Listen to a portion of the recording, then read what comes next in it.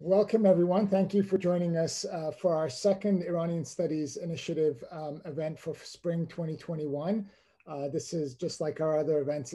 It's in collaboration with the Kevorkian Center here at NYU. Specifically, I'm welcoming you to our panel today titled Global 1979, The Limits of Global History. This and in fact, the next two panels that we will have this semester are part of a larger project that we've been engaged with for the past couple years here at NYU, or the Iranian Studies Initiative, that we began actually in 2019. In fact, if I'm not mistaken, our last in-person set of events that we had were related to this project on Global 1979. The project began as part of a marking of the 40th anniversary of the 1979 Iranian Revolution, where Ali Mirspasi and myself brought together about a dozen researchers drawn from many different disciplines who work on a broad array of topics, sources, and so forth. We brought them together for this 40th anniversary, but rather than kind of imposing a framework upon this group of scholars, we asked them basically to contemplate a series of questions. Specifically, we asked them, in what sense, if at all, can we think of the Iranian Revolution as global? And what does that mean to each of you? And we asked them how was the revolution of 1979 inspired by other places, connected to other people and ideas beyond Iran's national boundaries? And how did the revolution's real as well as its imagined consequences reverberate and spill over into larger scales, the world, the universal, or the global? What emerged out of these two workshops that we held, again, a couple years ago, is a forthcoming book that will be published this summer with the same title, Global 1979. And not only does it, I think, or I believe as an editor, I believe it offers us a rich new set of histories of the Iranian Revolution, but also it maps out a whole series of new cartographies, geographies, if you will, and as well as new conceptions of the global. As a collection, these roughly 12 essays that we have in the volume, they grapple with many different issues and topics, with, again, many different archives, sources, disciplinary proclivities, and so forth. But this, as a whole, the way that our authors in the volume understands the global is not one of something that we can think of as some sort of planetary coverage, or some sort of world-spanning set of webs, or a boundless set of movements of ideas, people, and flows of commodities that generate some sort of homogeneity. We actually actively, as a group, push back against that. And instead, if I had to distill it, I would argue that the way, as a group, we approach the global is to emphasize three interrelated aspects or dimensions. First, like Iranians in the 1960s and 1970s, we envision a world that is not smooth and is not undifferentiated. In fact, movements are channeled and then designed to hop and skip over some places and land in specific locations or nodes. As such, the global is a series of point-to-point connections, to use a phrase by James Ferguson. Second, we're committed to viewing the global and local as interconnected and even interdependent. Thus, geographic scales, local, national, regional, urban, global, are interpenetrating and historical products rather than bounded and timeless abstractions. Third, the global is our method of de-exceptionalizing Iran and de-exceptionalizing the revolution, rather than framing the revolution in kind of nativist or insular or particularistic ways. But also the essays that examine Iranian, through these essays we examine Iranian history, as a totality in which the Pahlavi regime is understood as occupying the same space as opposition groups. Religious and secular groups are interwoven. The left and the Islamists are not isolated entities. The urban and the rural are co-constitutive. The Arab world and Iran are interlaced and even mutually dependent and constitutive. So today's panel will explore some of these topics and many others. And our group of wonderful speakers will reflect on these issues now that they've completed their essays. But let me point out that this is the first of three panels that we've organized for the next month or so. The other two panels, just to give you the dates, I'll maybe say some more about them later, is that we have a panel on March 29th titled Global 1979, Geography and Places of Revolution, and a panel on April 26th titled Producing Spaces for Revolutionary Armed Struggle. I should mention the panelists for those. For the March 29th panel on Geography and Place, we have Golnar Nikpour and Manija Moradian, as well as our discussant Bita Mousavi, who will be discussing those issues. And for April 26th, the panel on Producing Spaces for Revolutionary Armed Struggle, we have Rasmus Elling and Mariam Alemzadeh, as well as I will be functioning as the discussant for that last panel. So that's enough about what's coming up in the next few weeks. Let me turn to our distinguished set of panelists. Our panelists, they're three, but they're actually presenting two essays or two of the chapters from the book. The first essay that will be discussed is an essay titled A Sky Drowning in Stars, Global 68, The Death of Tahti and the Birth of the Iranian. And this is an essay co-authored by Arash Davari and Naghmeh Sohrabi. So I will introduce both of them right now, but they're just for your information, they were each going to discuss the paper kind of individually. They won't speak over each other. They won't speak at the same time, don't worry. I believe Arash is going to speak first for about 10 to 15 minutes, and then Naghmeh will have about 10 to 15 minutes as well.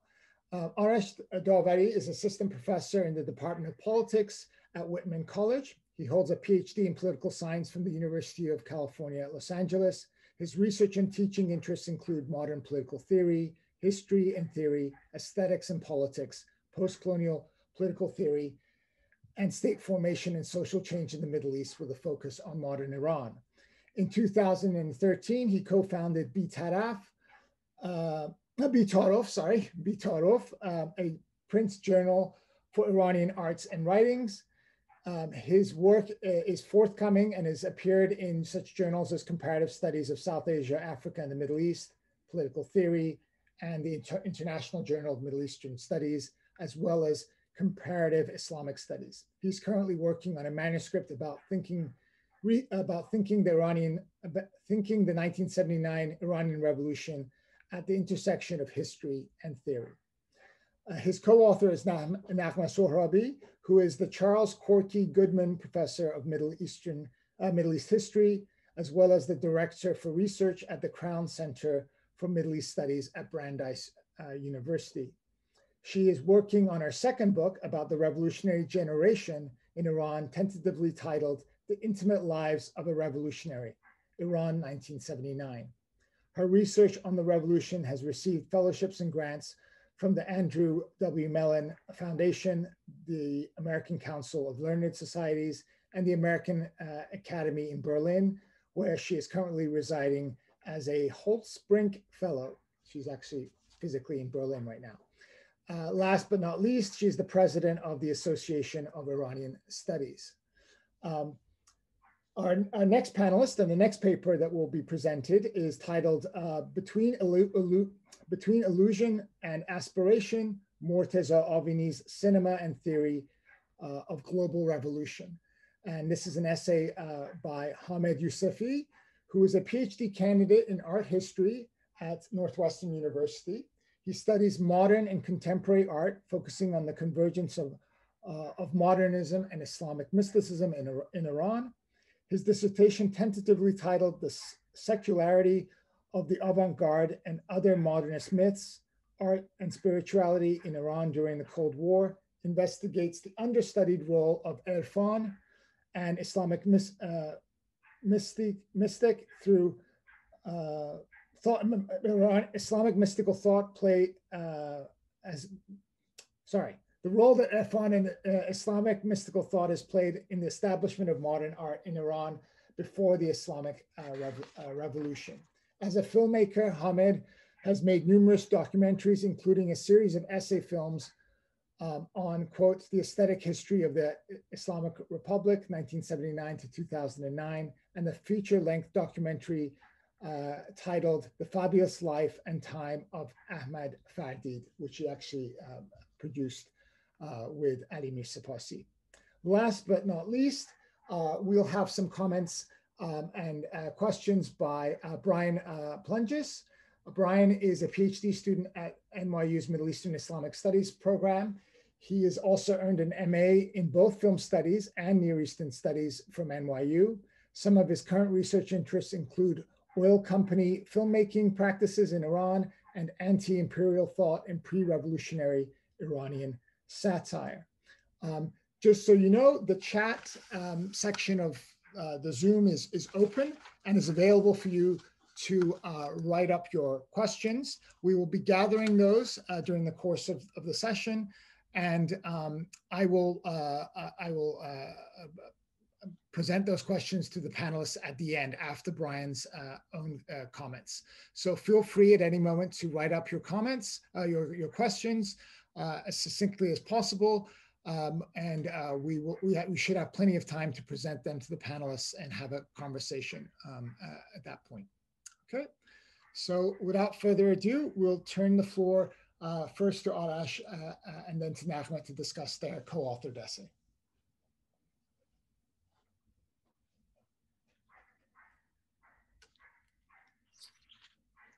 Okay, thank you to everyone at NYU, first and foremost, for organizing these talks.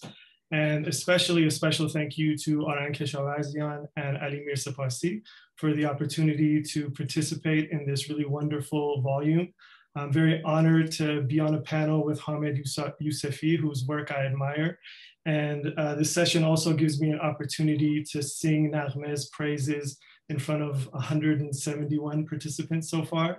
I think she exemplifies the very best, truly, in collaborative academic inquiry and scholarship, as demonstrated by her willingness and enthusiasm to work with me on this chapter. So I'm really excited and happy to be here today. All right. A Sky Drowning in Stars, Global 1968, The Death of Takhti and the Birth of the Iranian Revolution is not about the popular wrestler and icon Ghulam Reza Takhti. Rather, it's about the funeral processions held for him after his unexpected death in 1968. What can the Takhti processions teach us about the Iranian Revolution? The Takhti processions became sites of protests, which we argue established a pattern for mobilization that reappeared a decade later in 1978 during an important phase of the Iranian Revolution. Between January 1978 and June 1978, activists also used Chehelom, 40th day mourning ceremonies, to stage protests. At each procession turned protest, state security forces killed a new crop of activists, leading to another round of protests. Events spread across the country, setting the stage for mass demonstrations in the fall of 1978. The article asks a second order of questions concerning conceptual approaches to writing modern Iranian history and to thinking history at large. How might the Takhti protests illuminate the conceptual frameworks commonly used to understand revolutions in general? Can we write theory from Iran as opposed to taking theory from elsewhere, most often Europe and North America, and applying it to places like Iran? What's the relationship between the general and the specific, or if you'd prefer, the global and the local? As I see it, our article invites a different approach to thinking about the 1979 revolution. It equally invites a different approach to understanding the uprisings that took place around the world in and around 1968, from Saigon and Tunis to Paris, Prague, Chicago, and Mexico City, a series of events referred to as Global 1968. I'll first speak a bit about the policing of social order and later of history that led people to believe that nothing of consequence happened in Iran in 1968 when Takhti died. This will, by necessity, include a discussion of what happened. I'll then say a few words about how student activists may have come to reinvent Chehelom or 40ths as protest events. A rich disruption of categorical distinctions took place, full of clues for an alternate approach to writing the history of the Iranian Revolution, an example of which I think is exemplified by how Nahmeh and I worked collaboratively on this article. I'll share some thoughts on the limits of global history here. Both of my points transit through Paris in May 68, but ultimately depart from that paradigm as well. Scholars of the Iranian Revolution rarely mention the processions turned protests following Takhti's death. Readers are led to believe that nothing happened in 1968 in Iran, or at least that nothing of consequence took place. This is due in part, I think, to the overwhelming attention given to ideology and analysis of the revolution. A generation of scholars paid disproportionate attention to the 15 of Khordad protests in 1963 and the subsequent exile of Ayatollah Khomeini. And so they told a story about Islamism, either about how a national and secular revolution was quote unquote hijacked by Islamists, or about how the revolution was in fact Islamist. As I see it, our article directs discussion of the Iranian Revolution to 1968 in addition to, perhaps even instead of, 1963. Kristen Ross, who's also teaches at NYU actually, notes a similar pattern in the historiography of the May 68 protests in Paris. Sure, demonstrations took place, but people dismissed them as a momentary outpouring of cultural discontent expressed by students with no bearing on politics because they did not bring about real change. The characterization is brimming with sociological classification, the cultural as opposed to the political, the momentary as opposed to real change, and finally, students as opposed to other ostensibly political actors like workers. For Ross, scholars who adhere to these classifications are the police of history. The police keep people, places, and things where they purportedly belong to facilitate circulation and order. Scholars mired in categories perform a similar operation at the level of ideas. Ross calls it the police conception of history. Even the most creative interpretation of Chehelom as protests in 1978 repeats this trope despite itself. The fourth chapter of Charles Kurzman's The Unthinkable Revolution in Iran argues that Shia ideology did not inspire 40th Day protest events, claiming instead that they were invented in the process of revolt itself. But Kurzman incorrectly dates the origins of that invention in 1963, overlooking the Takhti protests altogether as if nothing happened, when in fact, the tactic first appeared and developed with Takhti's death, or so we argue. And I really need to credit Nasser Mohajer here, who developed this idea with me and pointed me to some relevant historical sources when I was writing my dissertation. There were two sets of funeral processions turned protests for Takhti. The first happened on January 13, 1968, the seventh day after his passing, or Haftom, when one set of mourning rituals are customarily held. The second took place on the 40th day after his passing on February 15. Iranian newspapers covered the first event, the seventh, but went absolutely silent over the second, the 40th, a point that Nahmeh drew out with her archival research. Events on the 40th, which one activist described as a political explosion, exceeded what was intelligible and hence permissible within the bounds of state order. As far as the Pahlavi police state was concerned, there was nothing to see on the 40th.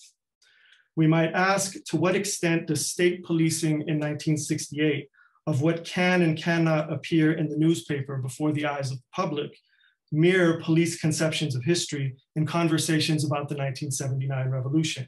That is, scholarly silence about the Takhti processions. What do we miss as a result? Takhti's significance arose from perceptions about his moral exemplarity, an ethical purity linked to his affiliation with the National Front. As soon as he died, rumors spread as to how and why.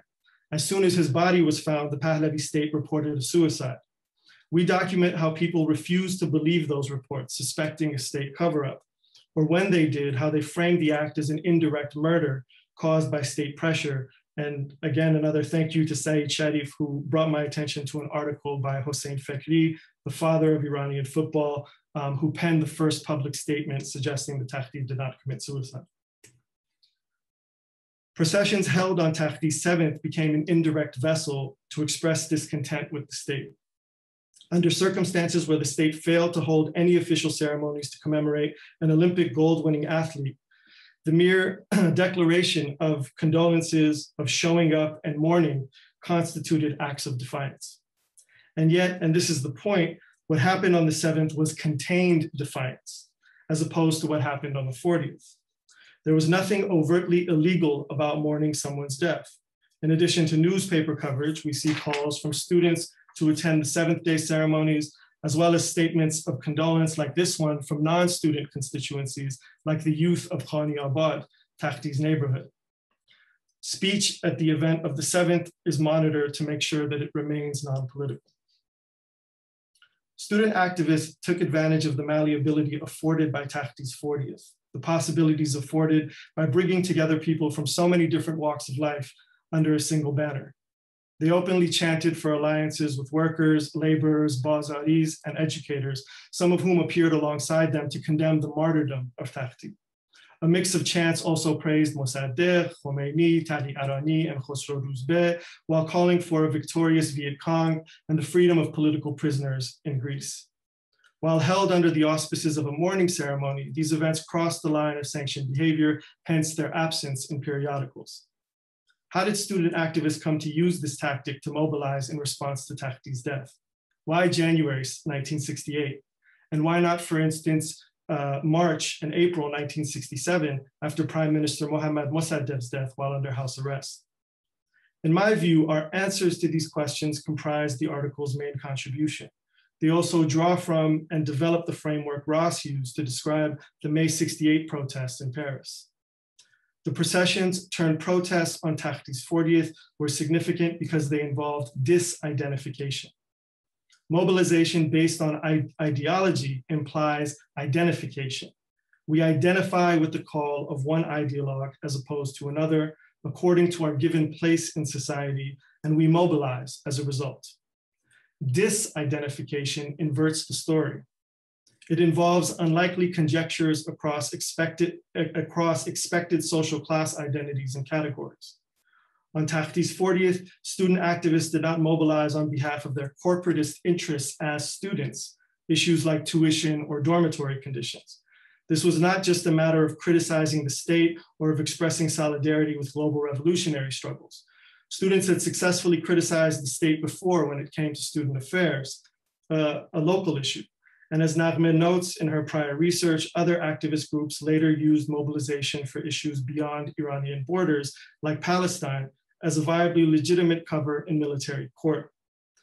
What made the Takhti processions turn protests a disruptive event were its conjunctures, how it combined secular and religious, local and global, students and workers. Seeing events through disidentification helps amend a second feature of this historiography about the Iranian Revolution. The few who do discuss the Takhti protests as significant for the revolution cite 1968 to recenter secular activists. But the Takhti protests invite us to trouble categorical distinctions altogether. Ross too tells a story about students disidentifying with their identity as students to join with workers and the colonized in May and June of 1968 in Paris. This story becomes a kind of standard for talking about Global 68 in celebratory fashion, evidence that something did in fact happen. As I see it, we show a different kind of disidentification, a different kind of conjunction, not just between students and workers, or even the local and the global, but also between the Senfi and the Siyasi. The term Senf literally means guild in Persian, but in practice, and especially in the 1960s, it came to signal any corporatist group in society distinct from what was officially considered political, or Siyasi. An increasingly stark divide between state power and radical opposition to the Pahlavi state opened up a sphere of nominally non-political activity that student activists shrewdly took advantage of as a space for semi-formal political opposition, as the space for semi-formal political opposition closed, excuse me. At the same time, international student organizations and congresses increasingly approached a middle position between the two sides in the Cold War, the West defining student activity as non-political and the Eastern Bloc explicitly calling it political. At the universities of Tehran and Tabriz in particular, students organized on behalf of Senfi student interests. Dormitory conditions, tuition costs, curriculum, the academic calendar, and control over the provision of student services. These efforts became pronounced at the end of the 1966-67 academic year after the death of Mossadegh, when students staged strikes in Tabriz and Tehran. The activities covered a deeper hidden political organization connected to the Fada'i, and I need to thank two Tabriz University student activists from the time who shared this information with me in detail. Just as importantly, these instances of student activism did not register as riotous, even when protest actions left the confines of university campuses and spilled over into the streets. Organizers were punished with obligatory military service at most. The success of Senfi organizing in the spring of 1967 explains the use of Takhti's Chehelom or 40th to organize protest as opposed to Mossadegh's death 9 months prior. Consider Takhti's status and significance in contrast with Mossadegh's. The latter was decidedly political. There were no ifs, ands, buts about it. Takhti, however, embodied two activities that could provide cover for political opposition, much like student activism on behalf of student interest, that is, sports and charity. The opportunity to turn simple mourning into political protest after student activists had experienced successful Senfi Siyasi mobilization resulted in unprecedented demonstrations. From this perspective, Iran's 1968 isn't just a specific manifestation of global patterns, but rather, by virtue of its specificity, an opportunity to reframe so-called global patterns. Ross, following Jacques Rancière, describes politics as a break from the police order. Rancière's framework invites new interpretations, as our reading of the Takhti protests demonstrate, and yet its crude application can render possibilities from other parts of the world invisible. Despite his best intentions, Rancière sees a stark difference between common sense behavior before a revolt occurs and the logic that emerges in the midst of revolt. Senfi Siyasi organizing in 1968 Iran, like the non-Pori in 1968 Japan, shows how non-political appearances practiced before continue during the disruption of a police order. I'd like to finish by answering the panel's question about the limits of global history a bit further. Global can mean Jahani, covering the expanse of the world across nation-state borders, but it can also mean all-encompassing. Scholars writing global history can employ a method where copious amounts of facts are marshaled to put history in its place, ordering history in the service of political agendas that demand categorical distinctions between good and bad. Contemporary scholars of Iran seem especially prone to these pretensions. Eager to dispute ideology and inaccuracies, we might exalt empiricism and champion increasingly precise categories. Exactitude often involves calls for inclusion. What about so-and-so? You forgot to include X, Y, or Z identity group. I know a fact you don't know, which means I'm smarter than you. You've committed the sin of silence and erasure on a topic I care about, and now I have uncovered your true identity, and so on and so forth. These modes of historical writing, in my estimation, prevent our ability to understand moments characterized by the disruption of categories and challenges to a police order.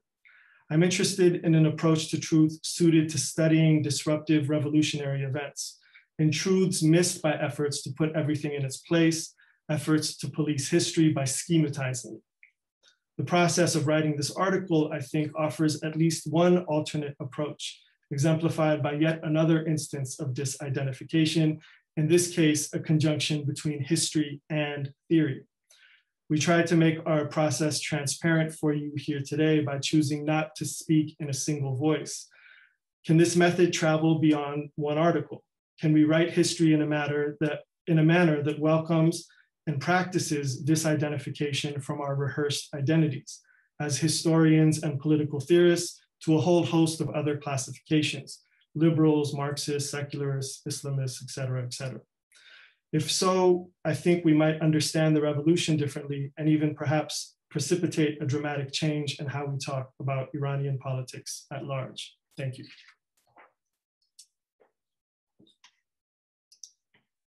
Okay, so we're going to turn to Naghmeh to also discuss this co-authored essay. All right, well, first of all, thank you both to Ali and Arang for putting together this group. We all give thanks at the beginnings of talks for things like this, but this is actually a heartfelt thanks, because not only has this process been intellectually genuinely interesting, it's very rare, I think, and I didn't realize how rare it was until I actually came to Berlin and talked to people outside of my small group of people, how rare it is to embark on an intellectual project with people who are genuinely, you have a good time talking ideas to, you're enjoying yourself as you're doing it. And the collegiality that was created was definitely Ali and Arang's work, and I want to thank you for that in particular. I'm gonna talk about, I'm gonna put some Henduna under Arash's armpit soon, but let me start out by saying, so what Arash and I had decided to do, and I think we need that clarification, is that we got together before the talk and we thought about how can we divide the article? And we decided we didn't want to divide the article. What we wanted to do is each of us to speak to the theme of the panel without telling the other person what we're doing. And in that way, give a real, what Arash said at the end of his talk, give a real, our own interpretation of what we did together. And what you just saw actually Arash do has pretty much been my experience of working with Arash. I would just like randomly put a thought out into the world and just merrily skip along in fields of grass for myself. And Arash would come back and do the most thorough, amazing job possible. And my job would just then would be to put like a feather in my cap and keep skipping along. I say that because, I mean, I am going to change my comments a little bit because Arash did such a fantastic job of both summarizing the entirety of the article and also giving his own spin on it. And as he mentioned, we're not necessarily thinking exactly the same way when it comes to the meaning of the article that we've put out. And we definitely were not thinking the same way in terms of the methodology that we produced. But I also agree with Arash that this, I really hope everybody gets a chance to engage in an intellectual exercise the way we did, because as a historian and theorist, but also as Arash pointed out to me when we talked, those categories do not necessarily apply either to us or in general outside the disciplines. But it was, we have very strong opinions about the things that we know and the way we want to do things, and that we came together and did this was, to me, just an extraordinary experience. And I want to thank Arash for agreeing to do it. So I'm going to do something a little bit different because, as I mentioned, you already have a sense of what the article was about. I thought it would be, I'm going to talk a bit about how I came to some of the ideas, why I thought the Takhti processions, the 40th of Takhti, was important. And I say that because partly it also links into some of the comments that Arang made at the beginning of this session, where he talked about the three interrelated ideas that they had of the global. And when I first joined this group, my idea was actually, I was going to talk about military, the training that various leftists got in different camps all around the world. And that would have been a particular conception of the global. It was an idea of, you know, these nodes of the global and the interconnectivity, and Iranians going to Palestinian camps and Iranians going to Cuban camps. And that's a great idea. But what happened was that in the course of writing my article about the Palestine group, I had come across over and over again the people who I was interviewing, or the recollections, people who were writing the recollections about how they became politicized, constantly talking about Takhti's 40th as something that was galvanizing for them. And it stuck in my mind because I realized I actually can't even talk, I mean, the history of the Palestine group, you can't talk about it without 40th. You cannot talk about student activism in the 1970s Iran without talking about Takhti's 40th. And yet, as Arash rightly mentioned, it's it's pretty much absent from the historiography of the Iranian Revolution, not even talking about a global framing of it. And I cannot tell you my delight when I ended up having a very long conversation with Arash one day to realize that he also had picked up this idea of the importance of Takhti's 40th as a turning point. Not just that it happened, various histories know, I mean, everybody knows that it happened, but that Arash was also trying to conceptualize it for his own work. And that's basically how the two projects came together. I abandoned the camp thing and Arash and I started thinking about this. So my interest in that coming into Takhti through the Palestine group and trying to figure out, along with Arash, why it has been historically absent, to me fits into the ideas of the Global 79 and the importance of using this global framework to talk about the revolution. It kind of highlights some of these points. Now, one of the things that for me it highlights is something that we ended up not really putting into the article because it just couldn't fit, but a very, very simple, and once you mention it, a very basic point, which is that the 40th anniversary, or the 40th of Takhti, was the first in some ways and the most successful event in which students and various activists, as Arash mentioned, it was not just students, various activists went out into the streets in Iran in a demonstration and actually were not shut down.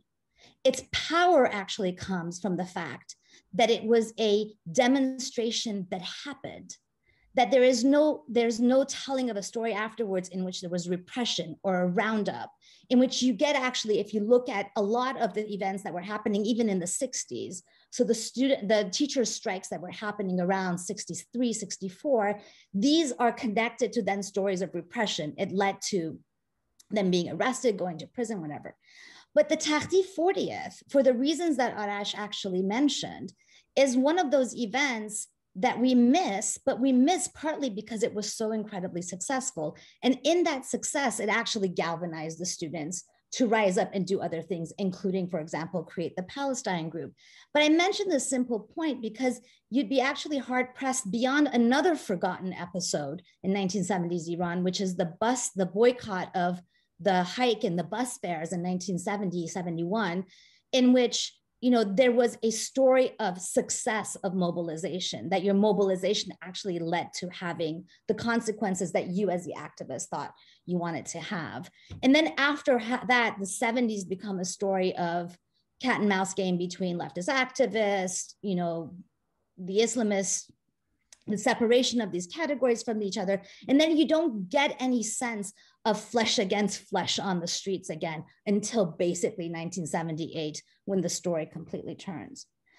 The other reason that I became interested in the Takhti event, and again, this was a place in which Arash and I had independently and through our own ways of thinking come to, has to do with the fact that it highlights in a very clear way the importance of non-official associational student political activity in the lead up to the 1979 revolution.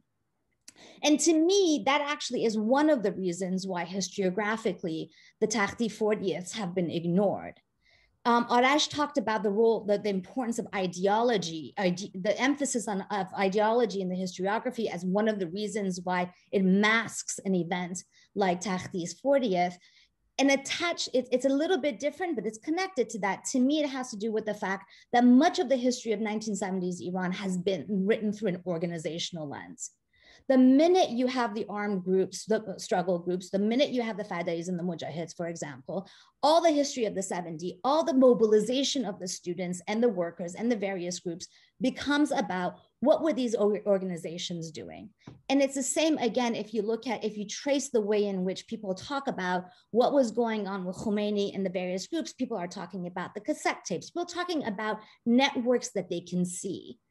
And what's fascinating to me, and again, as I mentioned, one of the reasons why I think this has been ignored is that the Takhti 40th is an excellent example of something that kind of crescendos in 68 with the 40th and never actually goes away, which is the way in which associational political activity was underlying even organizational activity. And what I mean by that is, as Arash mentioned, this whole idea of Senfi-Siyasi, which continues into the 70s. And Senfi-Siyasi did include, for example, in the universities, film groups, mountain hiking groups, book reading groups, cinema groups, right? So these are groups that are not officially engaged in political activity, but they are called by the activists themselves Senfi-Siyasi, i.e. political associational activities, but they are not formal. And in their lack of formality, they give a flexibility to the kind of activity that those who are part of it can engage in. It allows them to actually flit in and out of organizational work, right? And to continue that kind of work, even when organizational work, for example, for the Fadais becomes close to impossible by 1976. And to me, and I think this is something that I have also learned from Arash, and it's shared between us, in tracing the work that Senfi-Siyasi does and other kinds of associational political work does, it allows us to examine what Leila Dakhli, who is running another project on the Arab revolutions, and I've been in conversation with them, and I highly recommend that you check out that project. That project is called Dream, and they have a website, and you can look it up. But in describing the Dream project, Leila Dakhli talks about revolutions as a process in and of time and space, and not just an event in history. And to me, again, looking at Dakhli's 40th from that perspective allows us to look at the Iranian Revolution as a process in and of a time, and not just as this abstract idea in history. I'm just going to make 2 more points, I think, and hopefully I'm not going too much over time.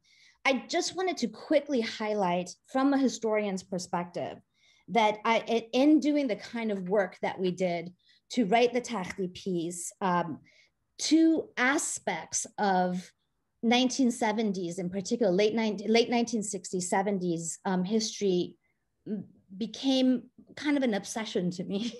If you read the article, you'll see the parts in which my obsession overtakes Arash's obsession.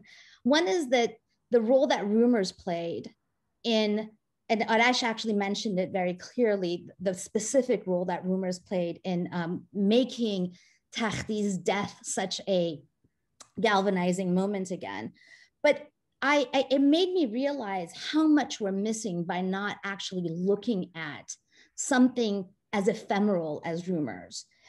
Rumors are the way in which information was exchanged. Rumors are one way of thinking about the contingency of events. If the rumors about Dakhli had not spread as they had, I have zero doubt that the 40th would not have been the moment that it became in 1968. And also, to me, rumors is the informational equivalent of associational activity. They're connected in that way. It's amorphous versus the kind of information that you get in speech or in a newspaper. And the way in which rumors functioned in the Dakhli event allows us to imagine the ways in which it must have functioned and could have functioned in other similar events that we have ignored and probably should be looking for. The second quick thing I want to say is that if you read the article, you'll see that Arash and I used a lot of Savak documents. And it brought home how much we are missing by actually not treating Savak documents as immensely rich sources for social history. And this is something I want to come back to if somebody asks in the Q&A. All I will say about this is the use of Savak, this is the Secret Service documents, has become controversial in Iranian studies, in the study of the revolution and in the 20th century, the second half of the 20th century Iran, for reasons that have absolutely nothing to do with the nature of the documents or the value that they provide. It has to do with the fact that you cannot use Savak sources because it's been censored, because you don't know what actually was in them. But if you think about Savak sources, what are they? They are a product of a bureaucracy. Savak would ask informants who were regular everyday people to go and report on their conversations. And it became clear to us when we were reading these sources that not everybody knew actually what they were reporting. And as such, they were collecting a much bigger sample of information than the one that the Savak, their handler, may or may not have wanted. And it contains such a rich amount of details about personal relations, about things that were on people's minds. And again, to me, part of the richness of what Arash and I were able to pull out of the 40th anniversary has to do with the fact that we both treated these sources as sources that are legitimate and that can be mined not just for information, but also for conceptual ideas. And one of the things that we did that Arash kind of mentioned but moved away from, which I want to kind of emphasize, is the way in which Savax noticed and was talking about what the students were doing in the lead up to Takhti's 40th as a shift in how they are doing something.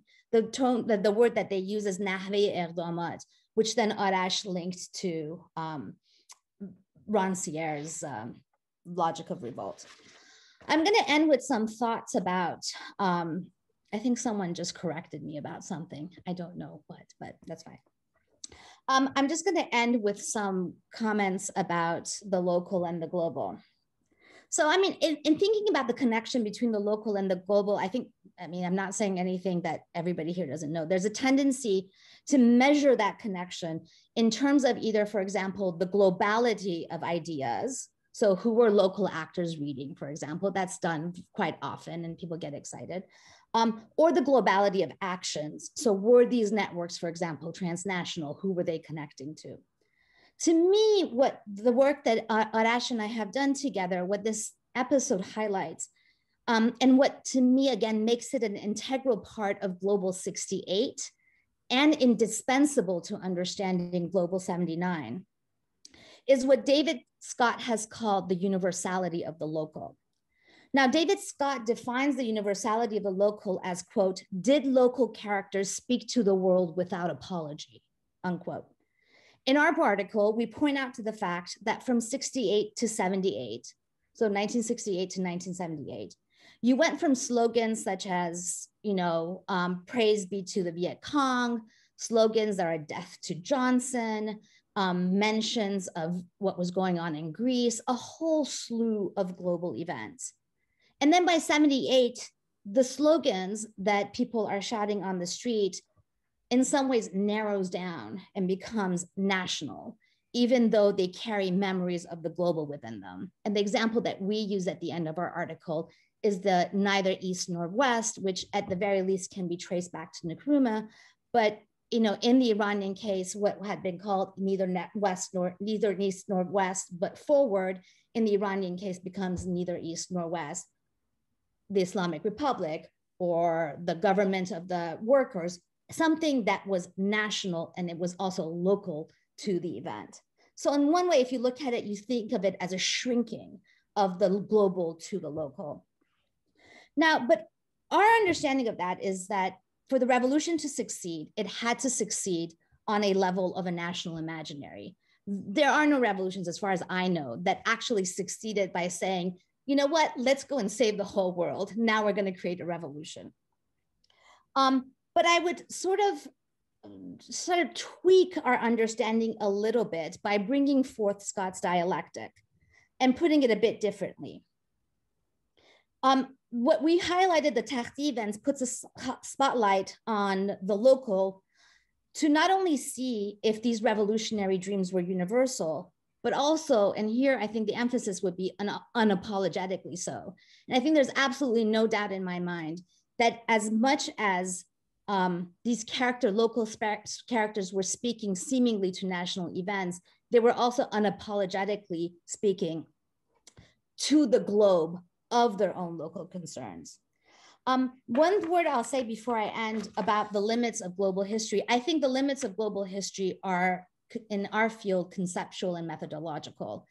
And the very short idea of it is that what we did, I think, in our field is that we leapt from national frameworks to just a global one. And we did actually forget the local.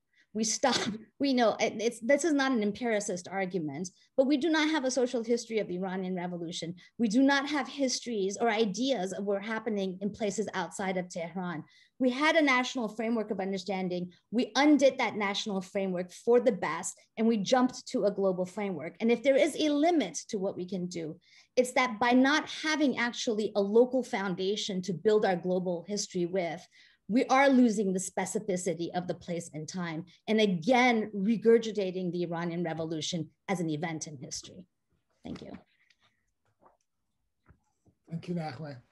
And we're going to transition to Hamid Yousefi, who will be presenting his essay. And just to remind you, you can place your questions in the chat, and we'll collect them for the end of the session. Okay, thank you, Arang and Ali, for this invitation. And it's difficult to follow Nahmeh and Arash, such brilliant acts. But I will kind of start from the end. So what did I think when I was asked to think about the global revolution? And the challenge for me was that each time I was thinking from the beginning about this notion of global revolution, it was directly translating into Persian in my mind into Enqilab Jahani. And I wanted to understand this global revolution, not from the perspective of methodologies of global studies, but from the perspective of what does it mean for the revolutionaries to think about Enqilab Jahani. And for people who grew up like me in the 80s and 90s in Iran, my friend Elahi Mohammadi is here, and I think we were kind of sharing this idea that it was on the walls of the schools and everywhere else. And the answer seemed to be rather simple. Enqilab Jahani is global because Islam is global and Islam is going to take over the world. So the way that I wanted to answer this question from the perspective of my work as an art historian was to look at the work that artists created. And in creating these artworks, they address the Enqilab Jahani issue as an artistic question. And the challenge here would be the challenge of what is the limits of global history, is that Islam, specifically political Islam, is not an art historical question. These artists were understanding the global practice of their art through the prism of political Islam, but art history does not have a history or a tools or methods of understanding political Islam. This is quite important because since the inception of the discipline of art history, Islamic art has been central to art history. But the transformations of Islam in the 20th century are somehow the kind of scope that art history is blind to. So both Irfan as a modern notion and political Islam were somehow not questions that art history tackles. But then when I started to look at the artworks that I was thinking about, more specifically the movies and documentary films produced by a Hezbollah filmmaker, a Khomeinist filmmaker, Morteza Avini, it became even clearer than this is not the globality of revolution. When they talk about Enqilab Jahani, it is not just about Islam. And for this part, here comes the thank yous, it wouldn't have been possible without the collective thinking through the two workshops that we had at NYU and then Columbia, and through weekly meetings that Nahmeh Sohrabi kind of facilitated that we had with Arash and Arang, when somehow the progress of our work was being discussed, and I benefited from those conversations the most. This was the moment that I came to somehow realize that in Avini's own writing, so Morteza Avini is the person, the artist I'm thinking about, and he is primarily a filmmaker and a writer. In his writing and filmmaking, he specifically writes about Enqilab Jahani quite a lot, but this notion dynamically is produced through his close engagement with what is happening immediately after the revolution in the dynamics of the popular uprisings of the poor throughout the country. And here I realized that there are 4 different notions of the word Jahani, which are all intertwined in the notion of Enqilab Jahani, and that is not reducible to global. Here comes the 4 notions. I will copy paste them in chat rather than sharing my screen. So there's, on the one hand, there is the religious belief in the universality of Islam. That we know, we are familiar, that's like the most obvious level of it. The second version of it is that this is the uprising of the poor whose plight is a worldly plight. It's in Persian, we call it in Jahani. It's not about the ethereal world. It is not about the universality of Islam as a religious belief. It is about somehow the co-option of a Marxist idea of class struggle. The third field is the way that Avini himself was quite Heideggerian in his understanding, and I will explain a little bit more about this because I think the scope of Iranian modern art was somehow defined by this somehow understanding of the universal crisis of man, the understanding of the world being dominated by some sort of what they call it in Persian, mahiyat-e-insan, the question of mahiyat-e-insan, the discourse on the crisis of man. And the fourth dimension of this is that Avini particularly articulates this as a continuation and a response to the questions of the 1960s and 70s Iranian modern artists about Hunar Jahani, about world art, world literature. How can we be part of this cosmopolitan network of being one with the rest of the artists who are creating works in response to the question that modern man faces?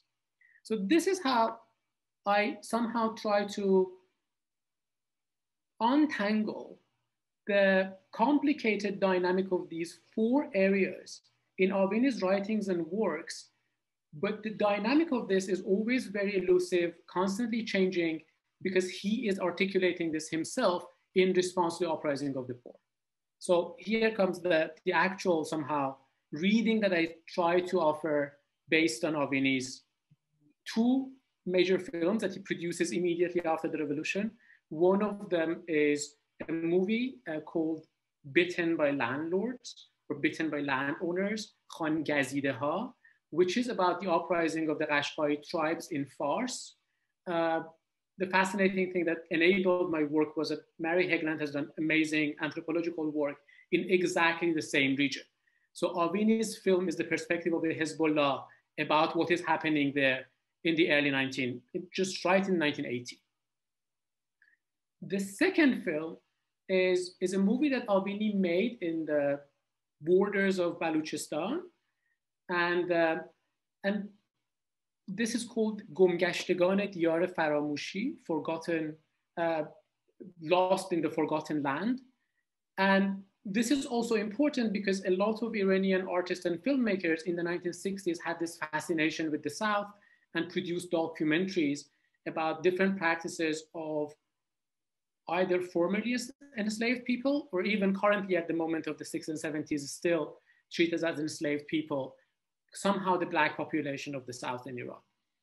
And Avini's film is quite telling about his difference with the films that are produced in Iran in the 1960s and 70s. I will go into a little bit of detail to explain what is it that defines there in these two films, the Enqilab Jahani, the global revolution for Avini through the perspective of a new political subject, which is referred to in Persian as Mustaz'afin, or the disenfranchised poor. That replaces the previous notion of man or human in crisis in the 1960s and 70s.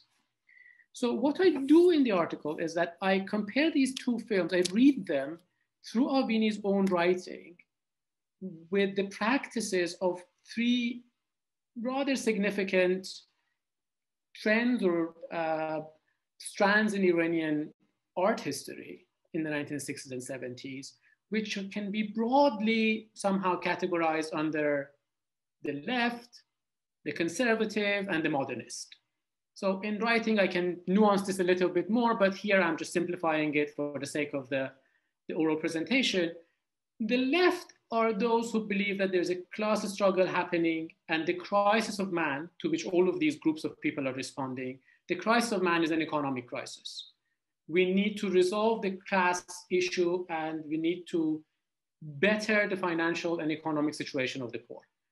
A very important filmmaker within this strand is Kamran Shirdel. In 1966, Kamran Shirdel makes a series of very important documentaries, particularly about the poor in Tehran.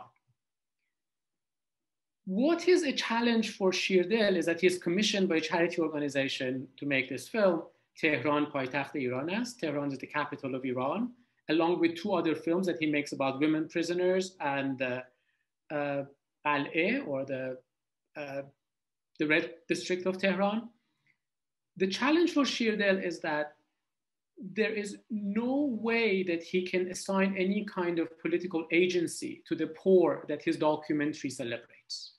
So the documentary is about the poor of Tehran, but the poor are depicted on the border of being dead. So it becomes a call for the middle classes to wake up and see what is happening in their city, but there's no room available for the poor themselves to become political subjects. So the way that the poor politically function is through the kind of call for awakening for the middle classes. So they become a conduit for the middle classes to seize the ailment of the society. That's the problem for Avini of the left. So my reading of Shirdel is also inspired by Avini's own writing about these films. The second strand is the modernist strand. The modernist strand is much more well known. The best artworks produced in Iran in the 70s and 60s, still globally celebrated, are within this kind of, broadly speaking, discourse of deep pessimism about human nature. And the deep pessimism comes from the fact that there's no way that we can have a political revolution, but there are certain contradictions within human nature, within mahiyat-e-insan, and within modern subjectivity that is divided, that is inaccessible, and that is blocked. So the disenfranchised poor becomes a conduit for these modernist filmmakers as a way of treating them somehow as exotic survivors of a life past. So these exotic survivors make it possible for the modernist filmmaker and modernist artist to see something of the nature of the primitive. And the nature of the primitive is significant because the primitive is where the collective unconscious somehow is buried. So you have amazing documentary films like Nasir Taqvai's Bad Jinn, or you have films by Parviz Kimiavi who approach Islam or non-Islamic traditions from this perspective to understand something about what is the nature of man. Again, the disenfranchised poor does not have any political subjectivity here, except for the fact that it's a survivor of a pre-modern period that makes it, again, possible for the self-exploration of the modern subject. Kimiavi's filmmaking practice is quite fascinating because somehow his position is also extremely critical of the practice of the Pahlavi politics of modernization and the way that the alienations produced by this modernization are at the core of the crisis of man. The third strand is the conservative strand. The conservative strand tells and writes about this very specifically that yes, there's a crisis of humanity, but if we return to the divine human nature that God has given us, we will overcome the crisis of modernity. We will overcome all of these transformations that are dividing us and creating all these troubles for us. Sayyid Hussein al-Nasr, as a theorist of Islamic art and Islamic culture, is a very good example of this conservative strand that tells you that we have to return to what they call fitrat, or human divine nature. So the crisis of man can be resolved to return to this eternal, already solid, stable core of human nature, which is fitrat, or human divine nature.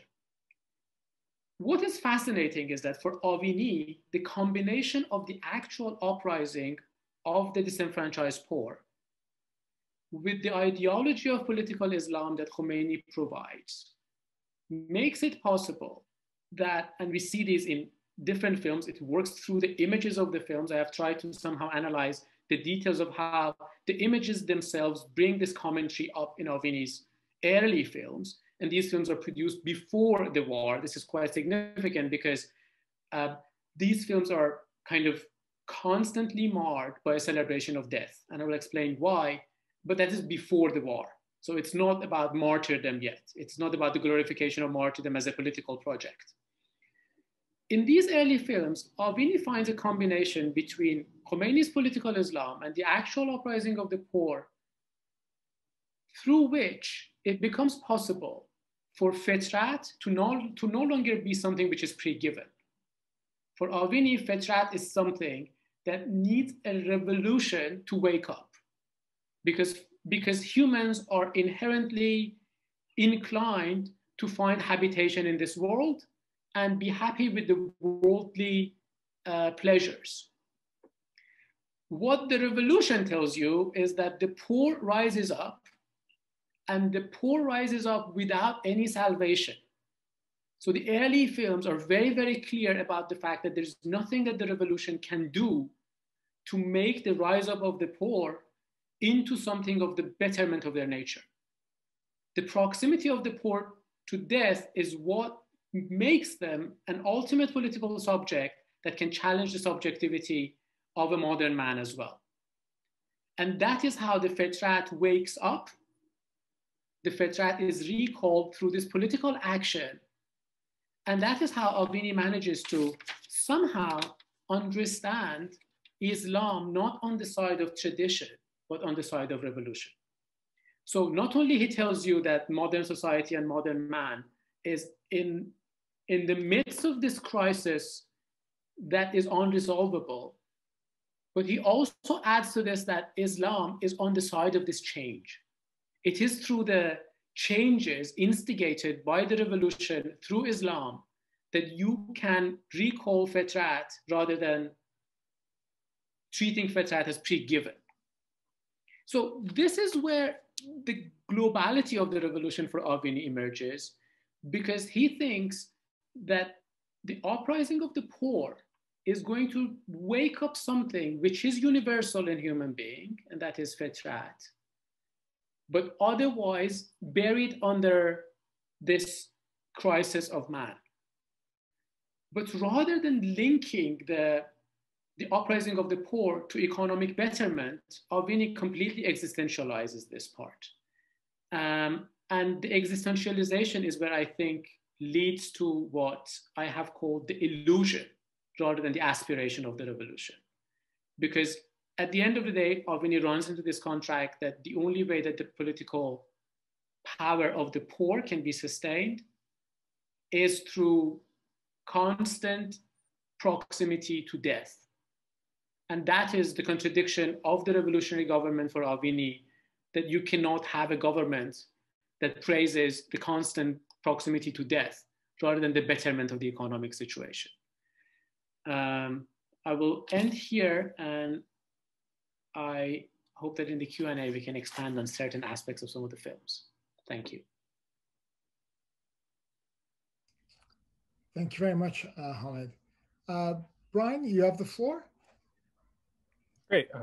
Thank you so much, Arash, Naghmeh, and Hamed. These were all great, and I was lucky enough to be able to read your chapters too. But I'll try to, get through some of the comments I have so we can get back to questions, because I would love to hear more of your thoughts about what went into making these chapters and kind of specifics of it.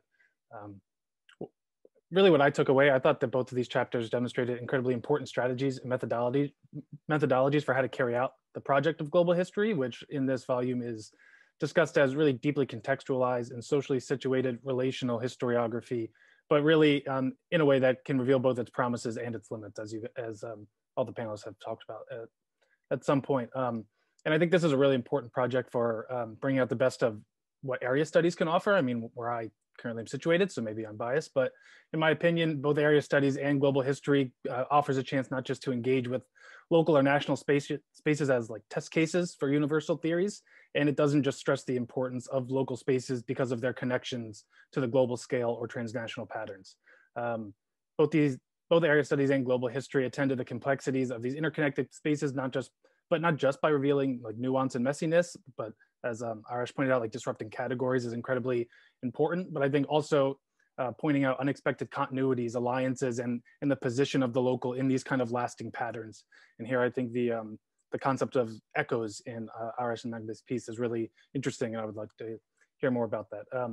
And also what I appreciated, that while exploring these connectivities, all the authors, they situate Iranians as inherently and inextricably global, Iranian society, meaning that they assume Iranians to be global, but in diverse ways without presupposing what the global means to different people at different times, and not presupposing how actors and ideas are integrated and circulate within these different connectivities. But you do not have to prove that you're global. It's taken for granted, and it's just how that kind of operates in different moments.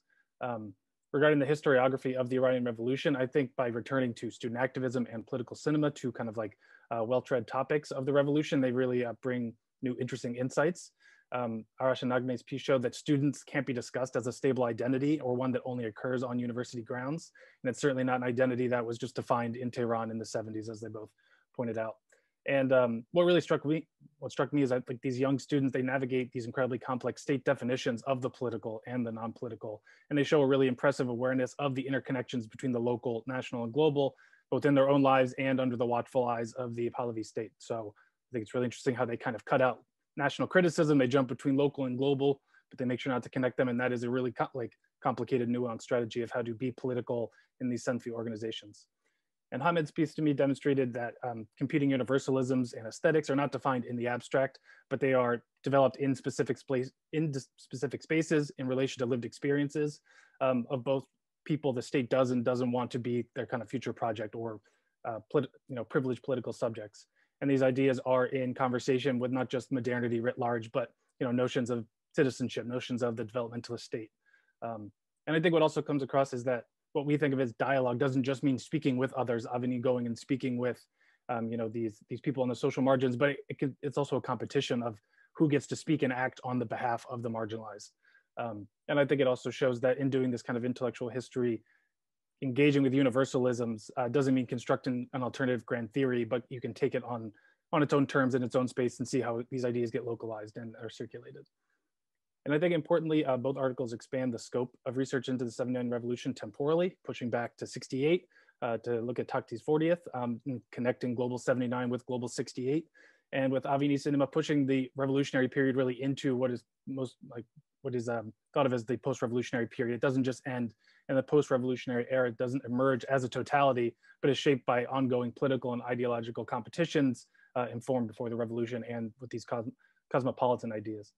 And in doing so, they also expand these this research spatially, and they ground it in specific places. They show how cross-class solidarities develop not just across universities, but in different cities, and they expand into surrounding neighborhoods. I thought it was great when you're talking about the identity of the students, and it's limited, socially, but it's not limited geographically, and they exploit this to go into the neighborhoods and start organizing with non-students. And then Hamid shows how these national imaginaries are developed in relation to specific people and how social margins are defined as not in some abstract way, but peripheries have to be engaged with in order to be produced as peripheries, whether through art or in kind of political discourse. In terms of the limits of the global project, and I don't think this is a negative, I think this is a positive that I took out. I think both show that even if the local is always connected to the global, this doesn't mean that the global always takes precedent in how these political imaginations or socio-cultural practices are developed. I think we need to expand, and by expanding the timeframes, I think both articles allow us to look at really the shifting intensity of the local, national, and global. So you don't have to always privilege the global as being always there. It gains importance at certain moments. In the piece on Takhti, I think they show that political activism kind of loses its global dimension and transitions to a nationalist frame. But then Hamid's piece shows that these nationalist frameworks immediately become reintroduced into the global and trying to think how to carry a revolution on in these kind of universal abstracts. And both pieces undermine, key binaries, I think is like a big project that we all take part of, binaries of East-West, secular, religious, modern, traditional, but they don't undermine these by discussing hybridity as a combination of discrete elements. And they really show how there's kind of a constant overlap to the point of where these categories are no longer helpful categories of analysis, and they are indistinguishable at key moments, especially with the binary of the secular and the religious. I think the momentary union between leftists and Islamist students at the funeral of a non-political liberal nationalist in Takhti, or the celebrated propagandist Avni developing his form and style in relation to both leftist and nativist intellectuals who were cosmopolitan, and their kind of aesthetics really brings home this point. So those are the pre-prepared marks I had. I just want to congratulate on both these wonderful pieces, and maybe I can just pull out 2 questions from the Takhti piece and then 1 question for Hamid too. My first question for the Takhti piece, I really appreciated how in developing this and kind of rediscovering Takhti's 40th, it's not set up as a dress rehearsal, as just something concrete that you find and you just reproduce over and over for the next decade. And you really show how important it is to develop networks, both empirically, like they had to have connections to printers in order to get these pamphlets out. And I think with the rumors, it can be a little bit more intangible. And I think that really resonates well with the concept of echoes, which you both put in scare quotes, but I think is really powerful, saying, you know, this was happening at the same moment as, roughly the same moment as the 68 student protests in Paris, except this one happens slightly before, but it's not about first, it's really about kind of patterns and establishing this kind of global resonance. So, I mean, kind of vague, but the one question would just be, how do you think this kind of methodology or of researching patterns or bringing out kind of these partial genealogies can help advance historiography of the 79 revolution, or just kind of historiographical practices more generally? And then a small question. I mean, in your piece, you note that, especially with gender, you say, okay, you're looking not at Takti, you're looking at, the procession of the funeral, but it's really interesting. It just seems to, in the footnote say, we hope somebody else takes up the project of looking at Takti from the lens of gender and class. So I would just be interested, maybe if that future researcher is in the crowd now, kind of what you found, or why you kind of avoided going and talking about gender specifically.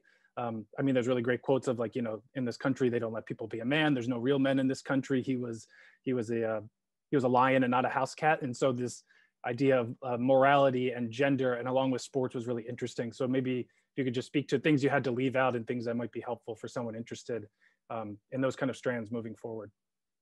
And then for Hamed, just to close, I was really interested, I mean, in knowing Professor Mirzapassi's work a little bit, but how this kind of nostalgic rural imaginary has to be kind of translated into this future project, where it can't just be this archaic pastoral, but it has to be kind of mobilized. You have to mobilize these dispossessed masses. And I think in your piece, you say that one of the ways they try to deal with this is, unlike Chardel, where you're kind of critiquing the ideology of the state, that, and really the authorship of the director is very present, that Avini kind of retreats from authorship, and in these long shots and allowing people to speak, he kind of goes into the background, but really gets rid of the function of critique and allows kind of the ideology to take over kind of what becomes of the film. But I thought that was really interesting, because Avini in his work stresses so much about agency, the agency of the poor, the marginalized, the dispossessed, which is, so popular when we talk about film and representation in post-colonial thought.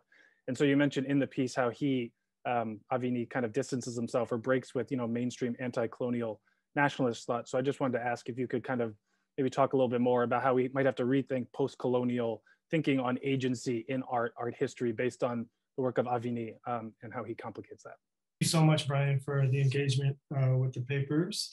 And I suppose in terms of the question of echoes, we have this, we kind of raise a question. We don't really provide an answer, I don't think, which is to say, well, the Tahti protests happened in January and February of 1968, which is 5 months before the May 68 protests in Paris.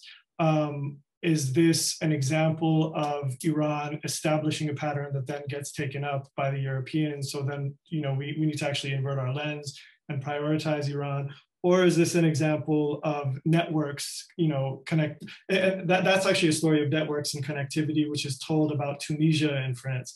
There's another way of talking about Global 68, which I'm sure you're familiar with, where they talk about the spirit of 68, which we mentioned in the article. So then it's just in the air, something's just in the air, which removes us from actual actors. And I would actually defer to Nagme and a point she made about the local here, because I think perhaps in my mind, a clear way of understanding what we meant by echoes and how we explain, these events in January and February when there was no precedent elsewhere necessarily, is by talking about how people experience things in a local fashion, right? Prioritizing and putting an emphasis on how people experience things in a local fashion. And I think, if I may just add a question onto your question, I think, Nagme at the end of her talk, for me at least, really provocatively brought up this distinction between the local, the national, and the global. And maybe we can use this as an opportunity to dialogue a bit, Nagme. Mana Kia sent me a question in the chat about the distinction, our distinction between the local and the national. And I'm not sure if at least I was entirely clear on it until I heard your remarks. I feel like perhaps in the paper, sometimes we slip between the local and the national. And how you phrased it right now was really interesting and provocative to me, that, we've had national histories, and then we've displaced that, and now we have global histories, but we forgot about the local, which is where your work is is centered. So I'm actually curious, because I wasn't able to answer Mana's question in the chat, but I'm curious as to how you might think about it based off of the distinction that you were drawing between the local, the national, and the global, because I think, you know, there's some self-critique there in terms of the article where we slip a little bit between the local and the national. So I'm curious to see where your thinking is.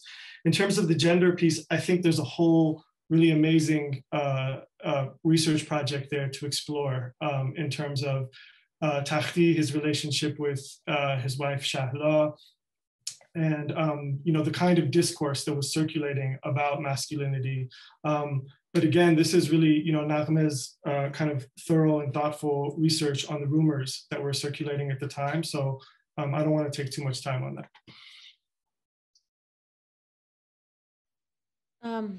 Wow, okay. I'll just be very honest. I'm not quite sure what is, first of all, before Brian, those were amazing comments. So like, you made me see the article in different ways. So I appreciate those comments. So about the local, national, and global, I don't know if, am I being asked to define? Because if I'm being asked to define, I don't have a definition. But I know it when I see it, let's put it that way. And I know this sounds like a cop-out, but it's not a cop-out because we have not collectively invested the research and the time to conceptualize these things within our historiographic tradition. And I don't want to just, you know, say something that I just thought of on the spur of the moment. And I do mean it when I say it, when I know it, when I see it, I know it. It is empirically based in the sense that there are local actors who are thinking locally, who are shaped by local factors in their decisions. These could be neighborhoods, they could be families. I'm very, very interested in conceptualizing the family as a space of political activity. I think the national, by the time we reach 78 and everybody's out in the street in all parts of the world, in all parts of Iran for the most part, we are talking about national geographically, and we're talking about national on the level of slogans, right? And the global, I think, Arash, like what you brought to the table on that, specifically with the echo, allows us actually to start conceptualizing what the global means. And I think here, and maybe in this way, that is the question that Brian was asking about the way in which the echo allows us to sort of expand its use beyond this particular instance. And what, Arash, you did by bringing in the echo is that you made me more comfortable. As a historian, I'm very uncomfortable with causality. And so you kind of made me comfortable with the idea of connection that is not sequential. And I think maybe the answer to Mana's question and the answer to Brian's question is that you then passed on to me, is connected in this way, in that maybe this is precisely where people need to pick up this idea and begin conceptualizing the local, the national, and the global. But I go back to my comments, which is to say, it's wonderful that we are theorizing. It is wonderful that we're conceptualizing, but we just don't have enough work on the ground yet to be able to do it in a thorough way. And I want to point out that this doesn't mean nobody has done any work. I think, you know, people are thinking that I'm saying, oh, we invented the wheel. In no shape or form. But I think we need a bit more nitty-gritty work done on the 70s, on the conditions, on what people were doing on a smaller scale than ideology allows us to do, in order to be able to do a better job of creating the kind of definitions that Mana was asking, and the kind of consequences or historiographical work that I think Brian was asking. On the issue of gender, I will just say this much. You know, people ask about gender a lot. And the way I see gender is that it's not about put women in there. Gender is analysis, it's analytical work. We were not doing that analytical work. We were doing other analytical work. And for us, and we discussed this, Arash, as Arash mentioned, but for us to have gone on a detour to then say there is gender here would have actually done a disservice to the idea of the essential part that gender plays, right? And the essential work that it requires us to do if we are doing a particular type of gender analysis. But our gender analysis is also there. We talk about the figure of Takhti as a Pahlavan. That is a gendered analysis, but we specifically put that footnote in there because we did get that comment.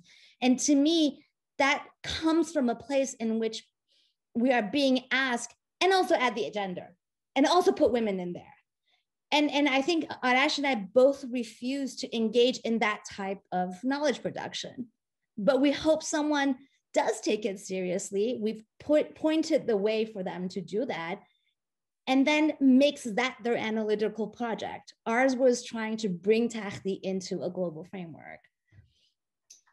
Can I jump in on that and just add? I mean, I've also learned from you in the process that to answer in this way, which is that by not focusing on the figure of Takhti and focusing on, you know, the life worlds around the event of his death, that's actually performing an analytic that's attuned to a different approach to gender than what has conventionally been a kind of masculinist history that exalts these grand figures. And that's something I actually learned from you in the process of writing this. I agree.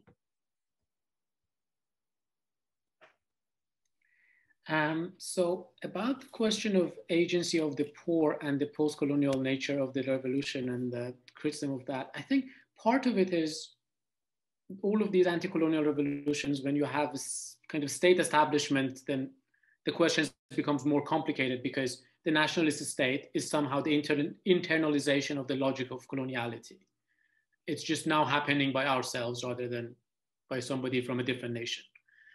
But for Alvini, so nearly all of the political groups after the revolution agree that we have to talk on behalf of Mardom, or the people. And Mardom are not necessarily all of the Iranians. Specifically, Mardom are not all of the Iranians. Mardom are those who were left behind the Pahlavi project of modernization. It was not until Khatami came to power and the Hizb Musharakat that the Jabhe Musharakat had this slogan of Iran for all Iranians. Then we came back to a different understanding of Mardom. The way that Alvini articulates this Mardom is kind of quite specific. I argue that this is because we have quite a bit of literature on how leftists thought about the issue of the revolution, but we have much less studies of like what Hezbollahis thought about this. And Alvini is one of the Hezbollahis who was very vocal in theoretically writing what he thought in conversation with leftist and non-leftist discourses. So for him, this Mardom has a very specific nature. It's non-Persian speakers, non-urban, and it comes from a response to the history of Iranian modern art before. Because of the fascination of Iranian modern art with the primitive and the unconscious, Alvini sees Mardom here. Another Hezbollahi who doesn't have Alvini's preoccupation with modern art would articulate Mardom in a different way. Yeah, so I will stop here, but there are a couple of questions in chat which I can think of answering in relation to this, but I will wait for whenever it's turn to do that. Well, Hamid, are you referencing Negar's question about lumpen proletariat? Is that? Yes, Negar and then Babak Afrasiabi as well. Maybe just if you could, we'll take a couple minutes to kind of respond. Well, maybe share your interpretation of Negar's questions to the audience and pick that up as well. So, Negar Mutahide is referring to Fanon's notion of idea that the lumpen proletariat can be the best kind of anti-colonial allies, which is a kind of divergence from traditional Marxist theory. For Fanon, the lumpenproletariat have sufficient intellectual independence from the dominant ideology of the colonial ruling class, readily to grasp that they can revolt against the colonial status quo. What I can, this is like, I never thought about Fanon in relationship to the notion of lumpenproletariat in Avini's film. But one thing which this brought to my mind, and I have written a little bit in the article, and I'm not sure if that exactly answers the question, is that my understanding of lumpenproletariat is that it has an urban nature. Whereas for Avini, he is specifically absolutely not interested in the infighting of the revolutionaries in the urban spaces.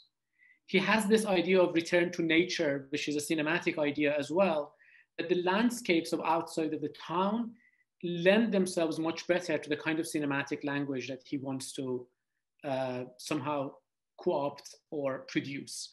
So for him, there are quite a number of lumpenproletariat characters who are involved in mobilizing the poor in the non-urban spaces. But for him, it's all about the editorializing and the Heideggerian interpretation of this disenfranchised poor in non-urban spaces. I hope it answers the question. And for Babak's question about the relationship between death and fetrat here, and the Islam, so the next question, Babak Afrasiabi's question is that, can you expand on the notion of illusion and how Avini came to experience this more specifically through his films or writings? That's one question. Further, how the relationship he articulates between death and fetrat differentiates from the state's ideological capitalization on martyrdom. So the first thing about illusion is that as early as the mid-1980s, way before the end of the war, Avini starts to write a series of articles, which are like 22-part articles, about the notion of development and what does it mean for an Islamic government to aspire to economic development. And his problem is that as soon as we start the notion of development, we are distancing ourselves from this key factor of revolutionary life, which is constant proximity to death. The contradiction for him is between what he calls enqilab u istiqrar, revolution and habitation, and he thinks that development is an ideology of habitation in this world, and revolution is the ideology of constant mobilization. So what is interesting is that the war is a moment in which constant mobilization happens while it is also governable. The governability of constant mobilization is facilitated through the fact that the state also wants the war. But the difference for Avini is that for the ideology of the Islamic Republic, the war and martyrdom is a step towards something else, towards the constant establishment of the state. For Avini, that is somehow a goal in itself. Does this mean that he would be critical of the Islamic Republic if he was still alive, which is a question that I normally ask? I don't think so. Because there are also a lot of conservative dimensions to his thinking that he would remain very much committed in his support of the Islamic Republic, as specifically the regional expansion of the Islamic Republic's interventions will be to his interest. But he understands this notion of fetrat as what he calls margagahi, or being towards death, the Heideggerian phrase, that the war makes it possible that we are constantly aware of death. Thank you. We have there's quite a number of comments in the chat section, but so the speakers can pay attention to that. But let me turn to some of the questions that are posed to Arash and Naghmeh. Maybe we can turn to one. It's actually one set of comments, but there's several questions in there, but I think useful. Ali Reza Salehinia asks, I would like to ask Naghmeh Sohrabi and Arash Davari, how did they consider Takhti's funeral procession a turning point exactly? How do they exactly think of it as a turning point? In another word, what is the exact difference between these processions in 1968 and the ones that we have seen in 1962-63 when the death of the Fezia seminary students was going to have similar effect had it not been for the repression of the regime. Kind of goes towards answering the question, but I'll let them respond. And then finally, another question, which is in tandem with the theme of the conference: don't they think that revolution as a process through history is already covered within the structural interpretations of the revolution? Or how do they suggest we have to see Iran's revolution with the agency structure theories of revolution? So you can, whoever would like to go first can take parts or combine those. Go ahead, Arash. Sure. Yeah, I think the question kind of answers itself, the first one.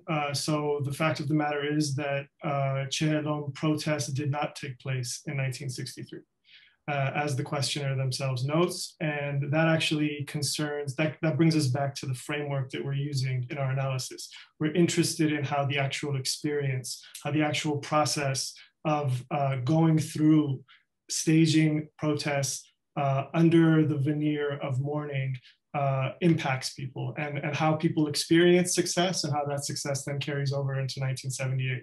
So I think that's how 68 is a turning point as opposed to 63, because you actually experience the process in 68 and you don't in 63. If we go back to 63, we're still talking about intentions and ideology. In terms of the second question about agency and structure, I mean, my understanding of those debates is Data Scotchpall versus William Sewell, and I certainly think that there's affinities there between that framework and what we're doing. I, at least in writing this article, approached it from, using Rancière as a framework. And for me, that involves a disruption of categories. And as much as Sewell, for instance, pushes at the limits and tries to note the invention of the very concept of revolution, for instance, in his work, he's still trying to categorize and schematize history. And to a degree, that ends up taming the extraordinary, which is a language that I've learned from political theory literature. And I think what's interesting about playing with Rancière while reading these archives is exploring the possibilities of disrupting categories as opposed to trying to solidify them in more precise fashion. And so I think the agency structure literature still tries to solidify things and establish categories. I'll just add to what Arash said about the first part of the question, which is, I don't understand why we think there's only one turning point. So, I mean, and I say that to say, to me, if I had to visualize a revolution, to me, a revolution is the moment in which a big mouth opens and just swallows multiple lines of action and histories and change. And so it is quite possible when doing the reverse genealogical dig that you dig through multiple genealogies, and that one genealogy does not actually invalidate the other. And I say that because obviously there's absolutely no doubt that 62-63 was a turning point, but it was a turning point for a different genealogical line that does eventually lead to the revolution, and at times does intersect with the one that we've unearthed, right? Ours is exactly what Arash talked about. It unearths a particular turning point, a turning point in terms of student activism, a turning point in terms of what we've written about, which is here is this protest in which students are agitating for non-student requests and is not being shut down. But in no shape or form does it mean 62 and 63 is not a turning point also. It's just a turning point for a different line of historical change and thought. And if I can use my my enormous powers as a moderator on a Zoom meeting, here I actually want to underline something. I'm one of the lucky ones, or one of the very few lucky ones, that have actually read all 11, 12 essays. So one of the reasons the title of the book is Global 79's Histories, plural, and Geographies, plural, is to kind of piggyback on Naghma's point here, is the emphasis that there are, to approach the history of the revolution as actually histories, where you have different sediments and layers or genealogies that are been woven and intersecting in important junctures. I think what's important about 68 is a moment where some of these histories intersect, commingle, inform one another, whatever, however you want to formulate it, but to capture that multiplicity of those histories. And to kind of go back to, I thought I really liked Hamed's question or response to Negar's very good question about lumpen proletariat, is that we emphasize geographies in part because what we're trying to kind of document is that while this notion of this kind of variegated global is being debated, constructed, fought over, whether it's Jahani, whether it's third world, whether it's the Omamat, so on and so forth, there are all of these other geographies and spaces that are being produced. And to just kind of pick up and from Hamed's essay, for instance, I mean, this notion of the deprived marginal areas of Iran is, the Shah's regime also talked about it, but it really is one of the features of the Islamic Republic. And I think, it wasn't really until I read Hamed's essay that I fully understood kind of Avini's role in kind of producing this notion of the deprived geographic margins. There are other people who are pushing, people from the left who are making these sorts of arguments, of course. Ethno-nationalists and sectarian folks were making this sort of argument, but it's interesting that Avini, as let's call him a Hezbollah, was also very sensitive to the uneven geographies, social geographies of modern Iran. So I do want to emphasize that that's actually kind of part of the overarching objective of the volume, is to emphasize the multiplicity of histories as well as multiplicity of spaces and how that produced over fairly long periods of time. Before I thank the panelists, let me just remind you, we do have 2 other panels dovetailing on many of these themes. Take a look at the Kevorkian website, the ISI website.